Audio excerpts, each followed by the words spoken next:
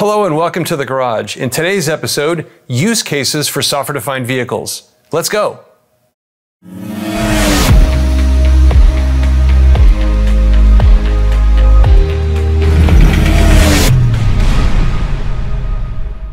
Welcome to today's episode of The Garage. I'm John Heinlein, Chief Marketing Officer from Sonatus. Today we're going to talk all about software-defined vehicles and what are some of the many use cases and the powerful features that software-defined vehicles enable. Today my guest is Fang, who's the Chief Technology Officer and co-founder of Sonatus. Thanks for joining me in The Garage. Thank you. Thank you. Yeah, I'm very happy to join the podcast. And just a little bit about myself. I'm co-founder and CTO at Sonatus. So I'm an engineer at heart. I have been working on a range of different products from hardware system to software, both embedded and cloud-based software, to solve a range of problems throughout my career. So very happy to be working on a cutting-edge solutions for automotive industry at Sonatus. Yeah, it's interesting because cars today is not just about the car itself, but it's about software in the cloud as well, and that whole spectrum of things. I think you bring a lot of great background from that. Absolutely. So today's topic, we're going to talk about software-defined vehicles. And while in our first episode, we talked about what does it take to achieve a software-defined vehicle, today I think we're going to dig into what are some of the many use cases that software-defined vehicles enable. And I thought the way we do that is to think about it from the life cycle of the vehicle, starting with the design process, design and engineering of the vehicle, through into the production process and end-of-line testing, then into after sales, both the consumer's experience, things like connected services, and finally value-added, perhaps data monetization services that's available. Yep, that's great. So let's begin with the first of these, which is the design and engineering process for vehicles. How do you see software-defined vehicles bringing value to that phase of the design? Traditionally, the development cycle for a vehicle is relatively long. However, recently, that development cycle is being accelerated and become shorter and shorter. And OEMs have the desire to continuously bring in new features and new functionalities, even very late in the development cycle of a vehicle. This is especially true with the development of EVs. But the traditional way of doing that is through engineering change order, which takes a long time to do and is costly. So therefore, there is a need for leveraging software to be able to experiment with new features and functionalities very quickly, even very late in the development cycle. That's great. And we were talking with a number of OEMs, and they say that there's a lot of different aspects of tuning their vehicle that they would love that flexibility. So that sounds like a very powerful tool. Yeah, absolutely, absolutely. Because you don't need to flash a whole bunch of ECUs every time that you need to make a small tuning to an algorithm in your battery management system, for example. Great.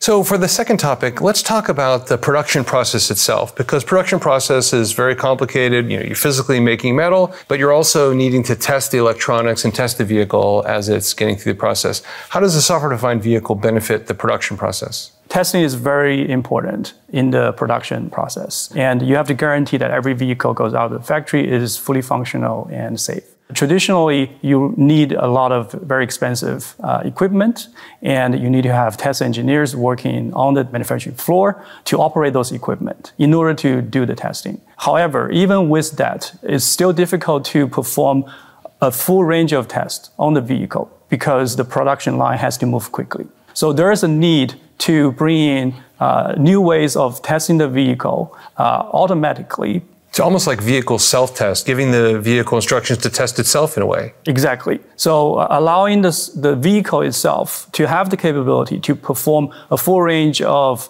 tests so that you can operate all those testing remotely.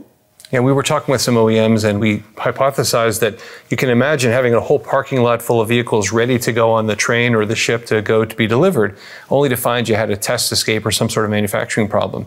It would really be great if you could actually test those vehicles without having to walk around to every one of them individually. So it feels like software-defined vehicles have the potential to help that kind of problem. Absolutely. That's a very good point.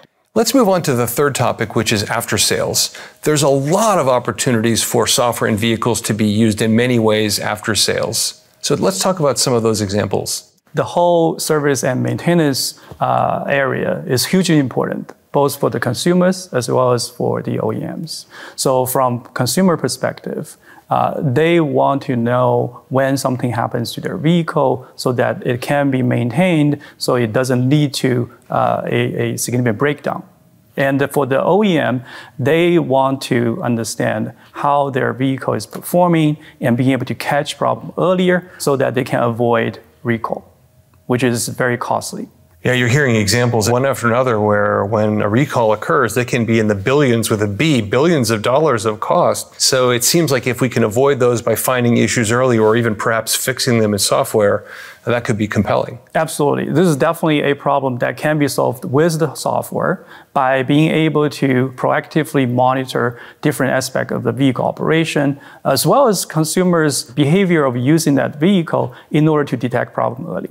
Yeah, one of the things I also think about is from a consumer perspective, because OEMs are really focused on brand loyalty and a good post-ownership experience, is that one of the things you hate is you take your vehicle into the shop and you say it's having this problem, and the technician looks at it, they spend a lot of time, maybe you have to take time off work, and they say, I can't find the problem, there's nothing wrong. You'd really love to be able to give the consumer a better experience of what's going on, and it may be that software can help us better understand how the vehicle is behaving, which could save OEMs cost as well. Absolutely, absolutely. This can also be tied into the management of the parts, so that when the consumer brings their vehicle in, the parts is already available, and then the maintenance can be done right away. Yeah, to think about the way vehicles are done, where maybe you have a problem that occurs only sporadically or only in certain conditions, trying to reproduce that when you bring your car in for service seems to be very challenging. So I think software has the potential to really improve this service aspect. Yes. What other aspects of post-sales ownership do you think make sense? So another area we think that the software can bring a lot of value is the whole personalization aspect of the vehicle. OEMs are bringing a lot of innovations into user experience area, right, through their infotainment system. And they're giving the consumers a lot of choices.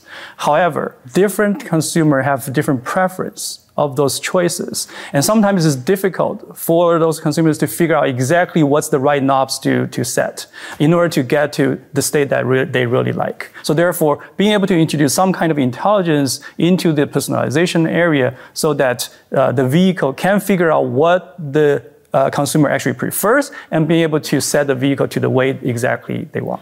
Right. So this seems to speak to the broader connected services aspect, where being able to configure your car, personalize it for how you want it versus how your spouse wants it, for example.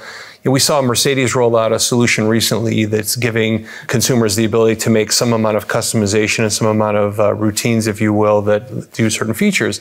So I think that's a very new area that's going to become more and more popular and perhaps more and more required by consumers. Absolutely. There's a lot of opportunity in this area.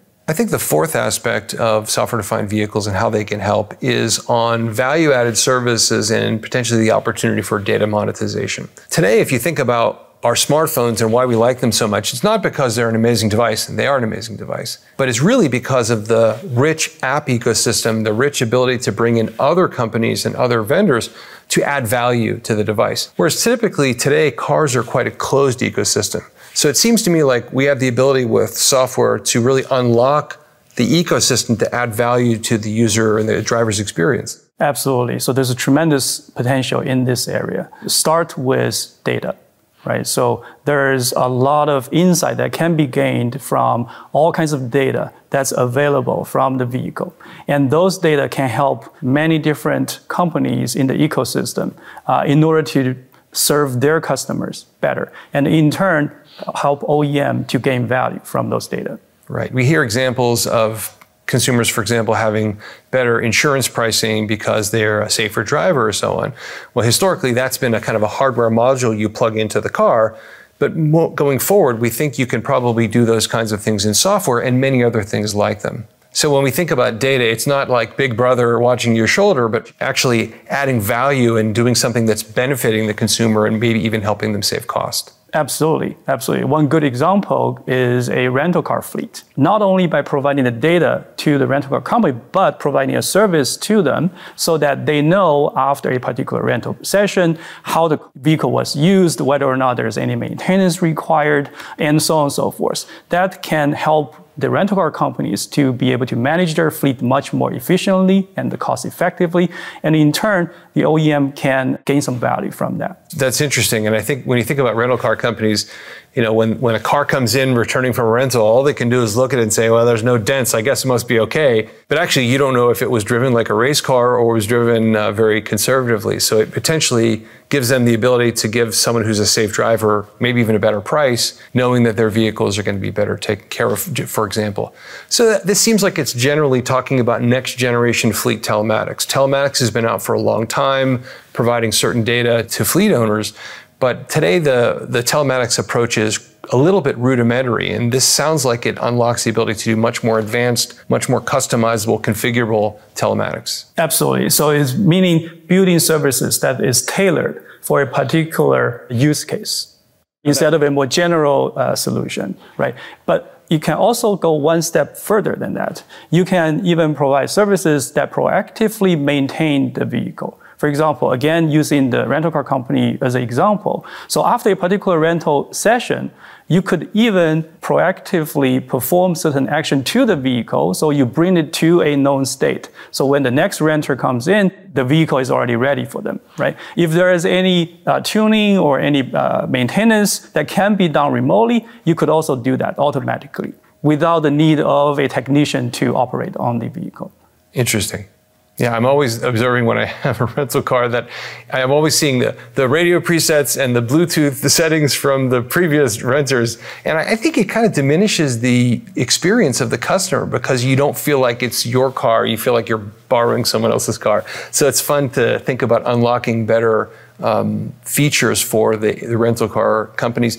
And then you also mentioned that there are different kinds of fleets. There's more private leasing fleets where you lease a car for a period of time. There may be delivery fleets, rental car fleets, and many other things. So they may have different requirements. And so the ability to customize that seems very powerful. Absolutely. So you have trucking companies that may have very different needs. And even within trucking companies, there are some trucking companies who are specialized in container moving, but some others are specialized in delivery. So they also may have their own needs. And all this can be served from OEM by providing different services to those customers. Well, thanks very much, Yu. This has been a great conversation. I really appreciate you joining us here in the garage. Thank you so much, John. It's been fun. So we hope you enjoyed today's episode. We explored today the use cases for software-defined vehicles and looking at the entire life cycle of the vehicle from the design and engineering process through to production and end-of-line test into post-sales service and support and user experience, and finally into value-added and monetizing services that software unlocks. I think the potential for software in vehicles is only just beginning. We're seeing massive opportunities to evolve vehicles, and we hope this has given you a sense of some of those capabilities. We look forward to seeing you in another episode of The Garage very soon. Thank you so much.